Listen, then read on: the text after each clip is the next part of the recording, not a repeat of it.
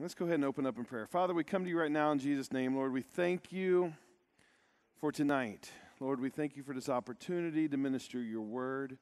Lord, we thank you for hearts to understand, ears to hear.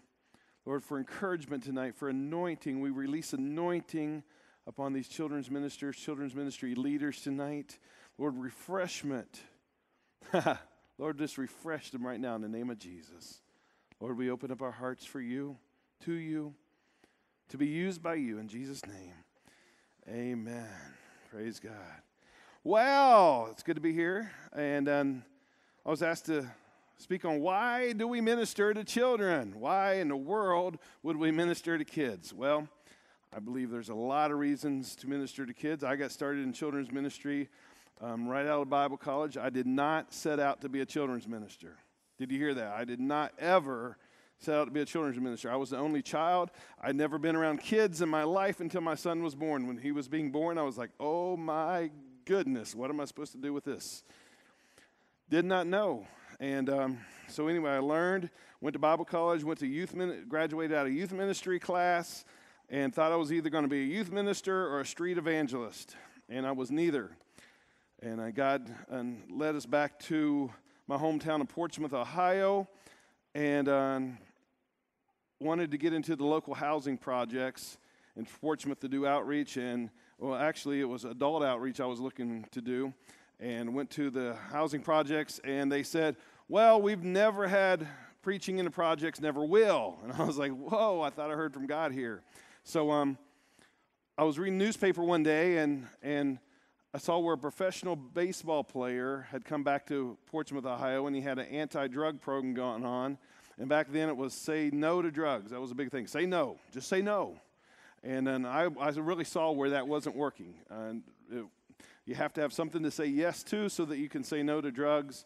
And so I went to that organization that he was with, and I said, you know what, I've got a program that says yes to Jesus so that you can say no to drugs, because just say no isn't working very well, and we have to say yes to something. We say yes to Jesus. And they said, come on in. So that was my first step out in children's ministry, and we went in, we did our program, and around 100 children were born again the first time we did it. And I was like, and then that happened. We went to another housing project. Around 100 more people were born again. Before long, they were calling me, saying, can you please come do a program? And so then we saw where we could get into the local schools and do anti-drug programs and invite them back at night to hear the gospel. So I got a grant for $4,000 to get a first set of equipment. It was a far cry from this. It was a PVC pipe stage with muslin stretched and painted on. And you can go on our website or on my Facebook page, and there's an album called History of the Jubilee Gang and pictures. You can see where we started with one little blue stage, and we built up over the years. Anyway, so we started going to the local schools. First school we did had 250 kids in the school. We invited them back at night at the community center. 180 people came out. Almost all of them came forward to receive Jesus. And from there, we started sending out flyers to churches and letting them know that we were available to come. And it's just grown from there. And that was 25 plus years ago, something like that. So God's been good to us. And we didn't set out to be a children's minister, but we stepped through the door that was open. And that's where I think a lot of people miss it. They're looking for the big, let me be on stage, let me be in front of people, let me do something. And God's opening these doors. And we just never step in and I'm here and I'm happy to be here, okay? I don't really desire to be a pastor. I'm not saying I'll never be a pastor, but I'm happy to be a children's minister 25 years later, amen? And if you're in children's ministry, you are called to be here. And God can use you. So that's how I got started in children's ministry. Really didn't set out to, and God opened that door. I stepped through it. And sometimes I wonder, God, why couldn't I just be a regular evangelist and walk in with my Bible and preach? You know, get on an airplane, fly, let somebody pick me up, chauffeur me to my hotel, just with my Bible, Lord, just instead of all this stuff. And one day when I was complaining to the Lord, I heard in my heart this. He said, Jerry, what you're doing is precious to me. So in turn, I tell you, no matter what struggles you're going through in children's ministry, what you're doing is precious to the Lord. And be encouraged. and just know, you know what? God loves what you're doing. And then he looks at it as precious in his eyes. Well, why minister to children? Matthew 28:19 says, go into all the world and make disciples. That is what it is all about, making disciples right there. Now, do we only make adult disciples? Do we? No. We make all age of disciples, okay? You know, it's not about all the cool high-tech children's ministry stuff that we can have. You know, we got all the stuff, but it's not really about this, okay? Truly, children's ministry is about making disciples. Our children growing up to look and act like Jesus. When you see them every day in adult ministry, it's the same thing. Are we making disciples? It's not about how cool our church is. I mean, it's cool to have this. It's nice. It gets kids' attention, but it's not necessary, okay? You know what? When I first started out, I had all my props on a table, one little blue puppet stage, one puppet, and we were still getting 100 kids born again in the housing projects. So all this isn't necessary. It's cool. It's nice to have, but are you making disciples? That's what it's truly all about. You know, I know some really big churches that have all the cool stuff. Man, I would love to walk in and have that as a children's pastor. But you know what? They're not turning out disciples. They're cool. They have all the nice stuff. But then I know some small churches that really, they don't have the resources. They would like to have some nicer stuff, but they're doing the best they can do. But you know what? They're turning out disciples. Now, on the other side, there's big churches that are turning out disciples too. But why minister to children? It's about making disciples. Do they look and act like Jesus? I want to show you this video real quick. It's some children's ministry stats, and then I have some others that I want to share and just stir you up. Why is it so important that we minister to this generation?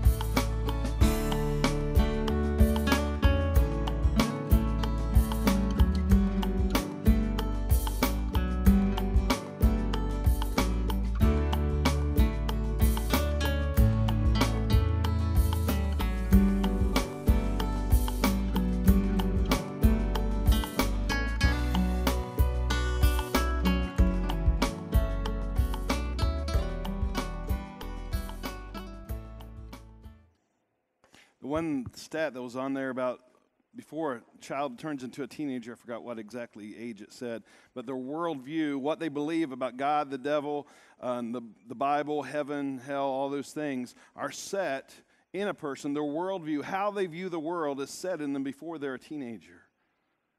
And it's very important. I mean, I think one of the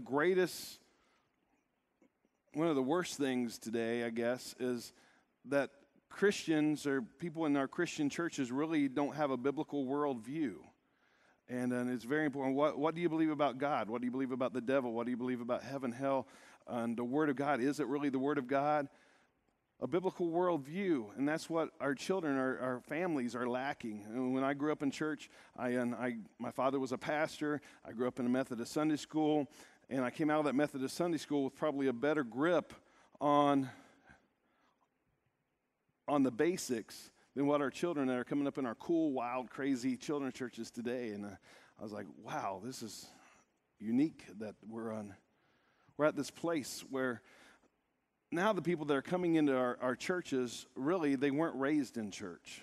You know what I mean? They come in with all kinds of worldviews. Like, when I die, I could be. I mean, I had children in my children's church. I believe when they die, their spirit floats around. Grandma's coming back and bothering them sometimes. And you know, my dog is going to be in heaven. And I mean, all these different things, these worldviews. And I'm like, we really need to focus on presenting a biblical worldview in our children's churches. I want to go over some stats real quick and just why it's important to minister to children. Of the 5 billion people on earth today, these stats are a few years old. I don't know if there's more than 5 billion now. Of the 5 billion people on earth today, 50% are under the age of 15. In the United States, almost 1/4 of the population is under the age of 18. 40 million children in the U.S. have never been to church. Have never been to church. You know, back in the day, most people had been to church. Now, who's Jesus? Who's Paul? Who's the disciple? They don't know. They have no clue. And if they have been to church, it was on Easter or Christmas, and church was so dead they really didn't see any relevance in it, and they never came back. You know, we've got to show them the relevance. Why Christianity is the way. Are we living it? Are we producing disciples that truly have a biblical worldview?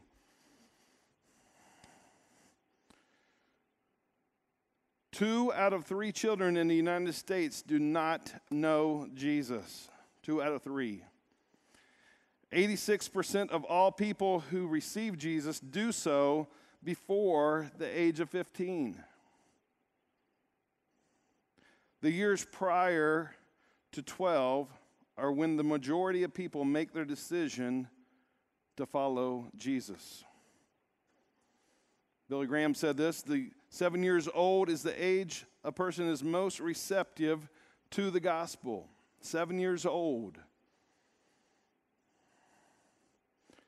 The probability of someone being born again in America in different ages are as follows.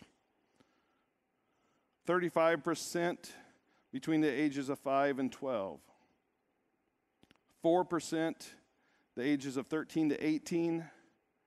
6% for those 19 and over. Percentages of people in America during different eras that believed basic Bible truth, that Jesus is the Son of God, the Bible is the Word of God, were saved by the blood of Jesus and are born again. World War II generation, 65% were born again, Bible-believing Christians. Baby boomer generation, 35%. Generation X, that would be me, 16% of my generation were Bible-believing, born-again Christians. And this is the big one. And if nothing changes in America, when the children that are in our children's churches now become adults, only 4% will be Bible-believing, born-again Christians in America. We have to do something. I think the stats prove that we need to minister to children. We need to throw our finances, our resources toward this age of children. When I look at the amount of evangelists that are in the world today, people that are called to be evangelists, most of them focus on adults. Yet the harvest for children to come into the kingdom of God is ripe. They're waiting for us to come to them, amen? They're hungry. 7 years old is the age most receptive to the gospel. Well, what does the Bible say about children's ministry? Well, it's very important that if we're doing something, it must be biblical, right? We don't want to go do something that's unbiblical. And if you open your Bibles up to Deuteronomy 6, 1 through 9. Deuteronomy 6, 1 through 9. This is what God told the nation of Israel to do. Deuteronomy 6, 1 through 9. What does the Bible say about children's ministry?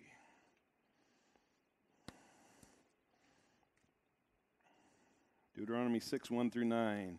These are the commands, decrees, and laws the Lord your God directed me to teach you to observe in the land that you are crossing the Jordan to possess, so that your children and their children after them may fear the Lord your God as long as you live by keeping all his decrees and commands that I give you, and so that you may enjoy long life. Hear, Israel, and be careful to obey, so that it may go well with you, and that you may increase greatly in a land flowing with milk and honey, just as the Lord, the God of your ancestors, promised you. Hear, O Israel, the Lord your God is one. Love the Lord your God with all your heart, with all your soul, and with all your strength. These commandments that I give you today are to be on your hearts. Impress them on your children. Talk about them when you sit at home, when you walk along the road, when you lie down, and when you get up. Tie them as symbols on your hands and bind them to your foreheads. Write them on the door frames of your houses and on your gates. So I believe God feels it's very important to pass our faith on to our children. I've seen many churches that have experienced revival where God does awesome outpouring things, but they did not pass what they gotten from God to the next generation. It was all about, what can God do for me? Just get me blessed, Lord. Bless me, Jesus. But you know what? The children sat on the back row, or they left them at home, or they put them in the back room and just let them color. And God had done great things in that church, but the next generation did not get it. We have to bring our kids in. We have to let them experience God with us. Amen. And there's a movement out, and I'll get into this more tomorrow, but there's a movement out where we're not separating their kids from in everything we do. And I'm not totally, that group is totally anti-children's ministry and anti-youth ministry. I'm not there, okay? But the children do need to see their parents worship God. They need to see the faith of their parents. If they don't, then it's just something that their parents believe. It's not really relative to them. If they don't see it lived out at home, God told them to write it on the door frames, hang it on the mirrors, do whatever you have to do to talk about it when you get up, when you go to bed. Genesis 18:19, God chose Abraham because of his willingness to train his offspring. For I have chosen him so that he will direct his children and his household after him to keep the way of the Lord by doing what is right and just, so that the Lord will bring about for Abraham what he has promised him. So because of Abraham's willingness to train his children, God chose him as his covenant partner. If you look at the handout I gave you, there's all kinds of scriptures on there about including children in worship. When God told him, okay, when you go to worship, take your kids, take the little guys with you. When you go when they bring the Ark of the Covenant in, take the kids, take the little guys with you. It's very important that we include our children. Jesus spent a great part of his ministry ministering to children. It wasn't just an adult thing. He raised 12-year-old daughter of Jairus from the dead in Mark 5:22 through 43. He cast devils out of 2 children in Matthew 15:21 through 28 and 14:18. You can look those up later. I think they're on the handout. That's why I had them on the handout, so you can refer to that. He taught kindness to children, was rewarded by God. Matthew 10:42. And I'm going to go ahead and read this one. If anyone gives even a cup of cold water to one of these little ones who is my disciple, truly I tell you, that person certainly will not lose his reward. I know Willie George said it this way: if you give a kid a cup of cold Kool-Aid, you won't lose your reward. He said, you know what? For those that are changing diapers in the nursery, when you get to heaven, you're going to have this golden diaper, bless God, with a little golden turd in it. No, just kidding. Sorry. But we will not, everybody say, I will not lose my reward. You know, when we bless kids, God rewards that. He taught his disciples to respect children and not to offend them. Matthew 18, 1 through 6. At that time, the disciples came to Jesus and asked, "Who then is the greatest in the kingdom of heaven?" He called a little child to him and placed the child among them. And he said, "Truly, I tell you, unless you change and become like a little children, you will never enter the kingdom of heaven. Therefore, whoever takes the lowly position of this child is the greatest in the kingdom of heaven. And whosoever welcomes one such child in my name welcomes me.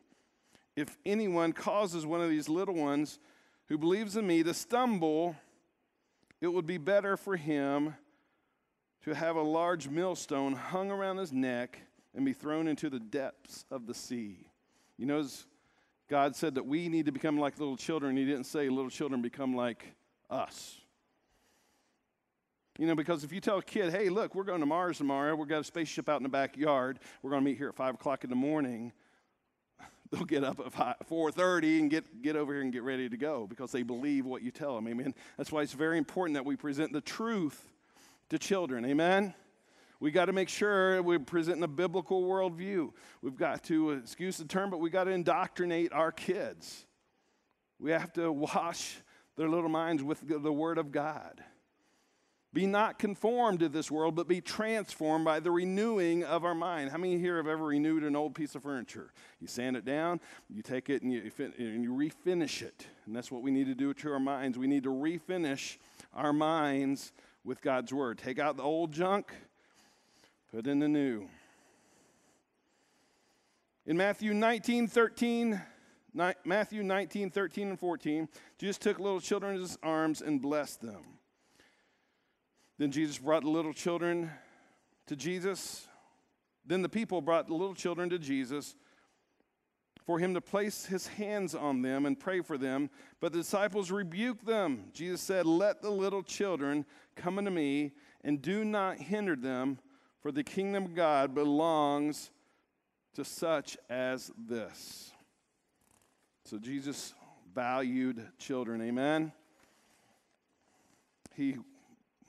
When he was ministering to adults, he encouraged children to come in and listen. He encouraged the children. He said, "Oh, y'all go in the back room and color and do your thing, because we're ministering to adults here, and y'all might be a little bit rowdy, and you might disturb our service." And no, he said, "Come on in. Don't send them away. Let them be with us." God has ordained only 2 institutions to train children. 2 institutions. First and foremost, our parents. Did you hear me? First and foremost, our parents. Today, we have a serious situation where parents have dumped the responsibility. Fathers have dumped their responsibility off on children's pastors and youth pastors. Here, take my kid, be the cool guy, and get the respect, and teach him the Word of God. And let me work my job and pay for all the stuff, and y'all teach it. I heard somebody say that we as a church, on average, the average kid that comes to our children's churches, we only have 40 hours a year to teach them everything they need to know. Now, that's after holidays, that's after vacations, that's after the parents, the kids that are back and forth because of parents, they're with one parent one week, and they're in church the next week, and back and forth. Because of sickness and all that, if you add it up, and I did this, the last church I was on, the top child was at church for 49 weeks out of the year. Next, it went down to 36, and then it went down to around 30, and then it dropped down to 25, and that's where most of the kids were at. 25 weeks a year they were at church.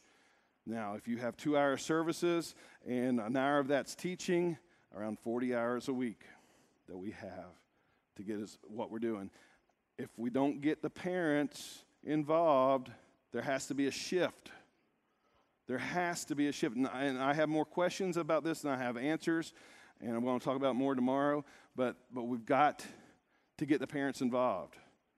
40 hours a week is not enough to make a disciple of Jesus, is it? 2 hours a week compared to 166 or whatever hours a week that they're getting media, TV. If they're not getting at home what they're getting at church in more concentrated form, we will not produce disciples of Jesus. So we've got to start equipping parents. We've got to start equipping fathers to disciple their children. And we're there to partner with you. Okay, I know for years I thought, man, I'm here to lead these kids to Jesus. I'm here to disciple them. I'm here, and we are. But really, it's the parents' job, and we're here to partner with them. It has to be that way. I mean, that's the first thing that God set up was for parents to do it. Amen? Well, number 2 is the church. We're here to partner with parents in making disciples out of children. Jesus told the church in Matthew 28:19 and 20, therefore go and make disciples of all nations, baptizing them in the name of the Father, Son, and the Holy Spirit, and teaching them to obey everything that I commanded you. So it is the church's job to make disciples also, amen? But, however, it's number 1, everybody say number 1, the parent's job. So I don't know how that looks in each church. I don't know how that looks in this church or another church or my home church. But we've got to start equipping parents to be the disciplers. That's not a word, is it? Disciplers of their children. There we go. Well, God has set ministries in the body of Christ for ministry to children. Let's look at Ephesians 4:10 through 15. Ephesians 4:10 through 15.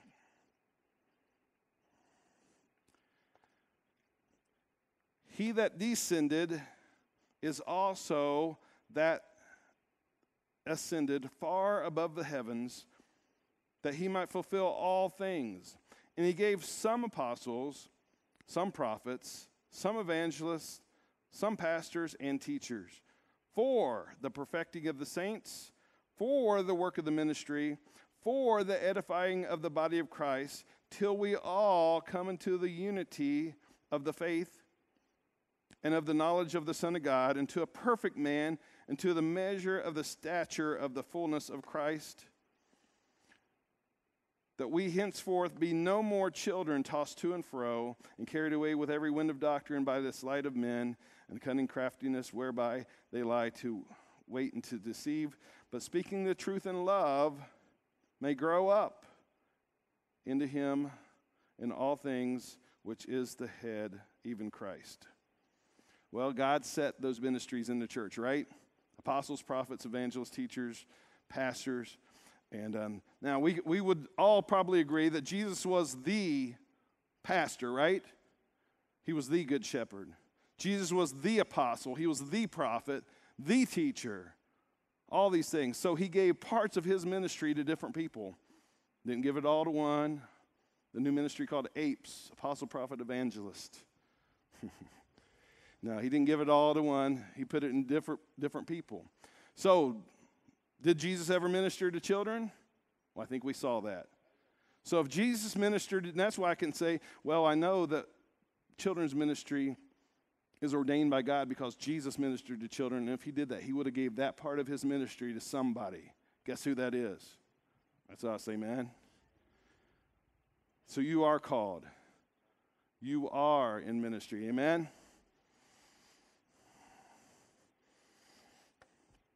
No single person received all of Jesus' ministry. If you are ministering to children, you are called and anointed to do that. Did you hear me? If you are ministering to children, you are called and anointed to do that. Do not let anyone look down upon you for ministering to children. You know, sometimes people ask me, so what do you do? I say, well, I'm a children's evangelist. Oh, like someday you'll get in real ministry. You know what I mean? Let me tell you, this is as real as it gets, folks. You know, I've done meetings with big name speakers and big camp meetings, and I'm not bragging about myself, but I'm just saying the fruit. Almost every time we get more people saved, more people healed, more people filled with the Holy Ghost than the big guy. And you that minister to children, you know how open children are. You present the truth, yeah, man, let me have it. You are anointed. You are called to be here. Why minister to children? Because we do not want to lose this next generation, amen? 4% is looming. That number is looming, and it's getting worse. I just talked to a friend of mine, Becky Fisher, the other day, and she said, you know, all the things that we predicted would happen back in around the 2000s is now coming to pass. And she said, I have to quit reading the stats because it's depressing. I mean, it's almost overwhelming at times. But it's not too late, folks. Amen? We have to do something. Do not lose this next generation. You'll find us laughing, playing, singing, and talking. You will find us hurting, lying, fighting, and crying. You will find us in homes, in schools, and in malls. You'll find us in parks, on the street, and in churches. We are your children, your youth, and your responsibility. The call of the world continues to weaken the influence of our families and the church over us. It is becoming harder and harder for us to hear the message of God's love. The time is right for a decade-long emphasis on the children and youth of our world. We don't need another program. We don't need more events or church camps. We need a church that will minister to us and incorporate us into the church family through a wide variety of means and methods. We want and need opportunities to minister to others in ways consistent with our ages, development, abilities, and spiritual gifts. We are disciples in training, not disciples in waiting. Please don't underestimate us. We are the church of today and the church of the future. But you're in danger of losing us. You're losing us. You're losing us. You're losing us. You're losing us. You're losing us. You're losing us. You're losing us. You're losing us. You're losing us. You're losing us. Will you do whatever it takes to reach us? Will you set aside your differences and meet us where we are? Will you teach us how to live? We are within your grasp. You can help change our lives. Please take time to share Christ with us. Because in 10 years, I'll be 28. In 10 years, I'll be 20. In 10 years, I'll be 17. I'll be 26. I'll be 21. In 10 years, I'll be 25. In 10 years, I'll be 16. I'll be 24. I'll be 19. I'll be 22. I'll be 25. I will be 23. In 10 years, I'll be 27. The question is. The question is. The question is. The question is. The question is. The question is. The question is. The question is. The question is. The question is. The question is. The question is. The question is. The question is. The question is, in 10 years, will you have made a difference?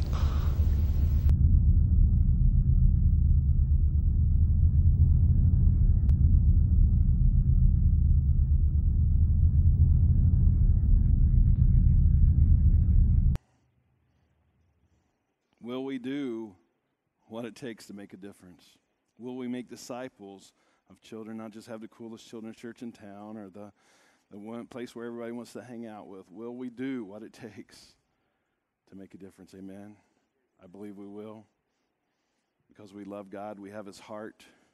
We want to follow what he's told us to do. Go make disciples of all nations. I know some of us here are probably tired. Some of us are just ready to give up. You know, maybe some have lack of resources. Just struggles of ministry. You know, ministry can be a cold, hard place. It really can.